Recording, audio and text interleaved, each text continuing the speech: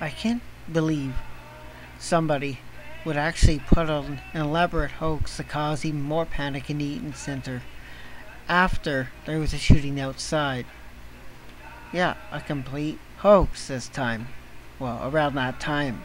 And that caused cascades and cascades and cascades of stampedes everywhere in the mall. Like, why would somebody do that? Oh, right. Because they did it for shits and giggles. Which is not fun, because it caused many people to get hurt. To get pushed over banisters, pushed downstairs and escalators, pushed into the elevator and all that. It's fucking terrible. I mean, seriously. And they probably played the sound of gunshots or machine guns over a Bluetooth speaker or some sort of speaker, some form of speaker, at least something loud, in order to cause even more panic, and then yelled, "Shots fired." Yeah, or shooter.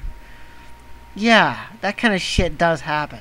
It's happened at another place. I just don't want to mention it because it's pointless.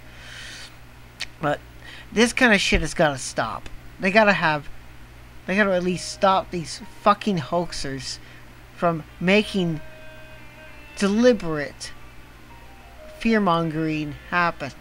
Like, seriously, it's gotta stop. Like, what's the point of causing all that panic for no reason at all? There is no point whatsoever to do that. It only shows how bad you are, if you're the one doing it. How bad it looks on you. And especially if you did end up getting arrested, you would be the one to have the last laugh. Not to mention it's public mischief, and you'd probably have a few days in jail and a record to follow that. Think twice before you do it. These kind of hoaxes are not fun when it causes mass panic, cascading panic, and people get seriously injured as a result of that.